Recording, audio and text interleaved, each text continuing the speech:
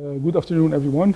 I'm Dr. Ahmed El Sayed, Assistant Professor of Cardiology at Ain Shams University. I had the honor to participate in Cairo PCR seminar today among the bifurcation session. I presented a case of a patient who presented with acute coronary syndrome, and he had a bifurcation lesion in the mid-LAD with a medium-sized diagonal branch, and there was a lot of discussion for the best intervention scenario for this particular patient, whether to go for provisional stenting or to use two-stent technique.